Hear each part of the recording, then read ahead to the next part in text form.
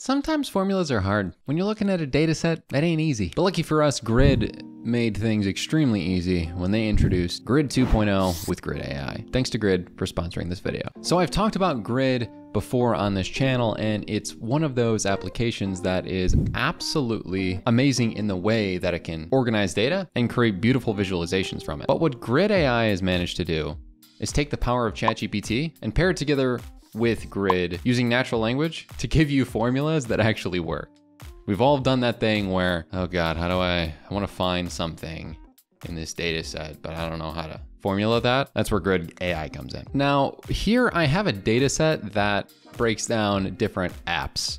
As you know, big app reviewer, big app guy. So all these ratings are completely unbiased. Evernote is a 2.9. There is nothing that on this list really stands out at this point. It's just a raw data set. The information's just there. But if I wanted to ask some specific questions of this data and extract information from it, it's gonna take my big brain understanding of formulas for this to work. Luckily for us, if we just press // we then enable Grid AI. And now I can describe the formula that I'm trying to create here. So I'm gonna put, what is the third highest rating in column B? Let's, as we say, QA this. Let's double check this work. That is completely accurate. Number 1 is Obsidian at 9.1. Number 2 is Todoist. And number 3 is Notion at 8.6.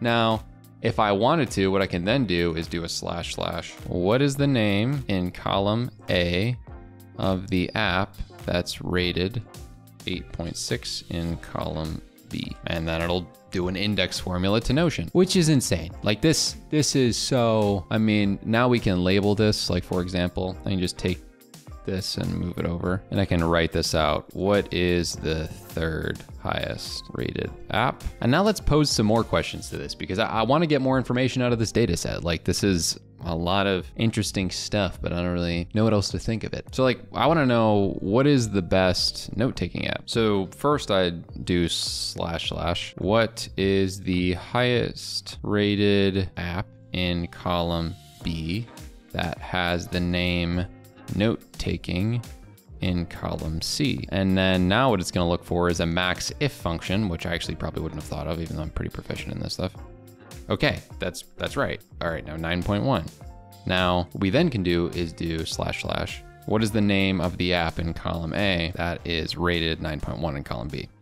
Obsidian, another index match. This is, I can't even, those of us that hate VLOOKUPs and whatnot, and indexes, this kind of solves that problem, doesn't it? Now I'm genuinely curious, like what is the average rating of these productivity apps? So then we just ask the question, after we put like an average here, // what is the average of the values in column B? And then cool, 7.57. Now for a more specific question, I'm a big Notion guy, right? And these are the ratings, the unbiased ratings of project management apps. So my question is, what is the average rating of project management apps? And to ask that question, what we need to do is essentially ask it // what is the average of values in column B that are named project management in column C. I would not have known average if was a thing if it was not for this. And I can confirm that if we add up 8.6,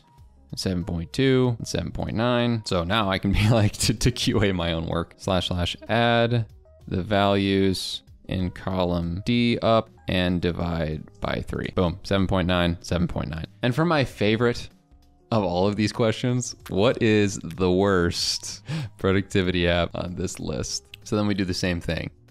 What is the lowest number in column B? 2.9.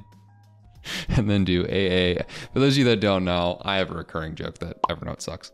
No, // what is the name of the app in column A that has a rating of 2.9 in column B? Evernote sucks.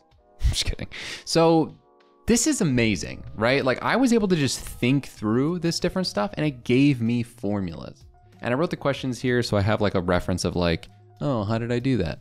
And this is something that you really aren't able to do when working in data sets. You can't do an index function by just asking the question, but now it's enabled into the different spreadsheets that you have.